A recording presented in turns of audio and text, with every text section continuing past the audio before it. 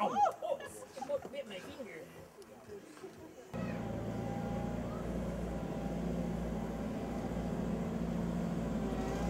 You know what? I love it because I come home and I don't have to drive my kid to the outdoor rink. He comes home, he grabs something out of the fridge, and he says, "See, I'll see you in a bit." And he comes out here and he plays. There's some nights where I gotta pull him off this thing.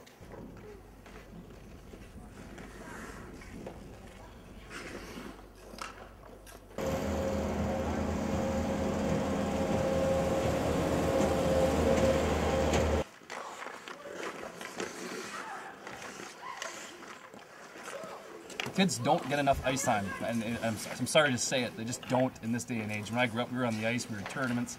I mean, the kids are on 2 hours a week. It's not enough. You know, this here is just beautiful. Me and my family, we come out here all the time, and you know, anytime Dan needs me to be here, I'm here for him because I mean, we just come out here and enjoy it. We're here almost every day.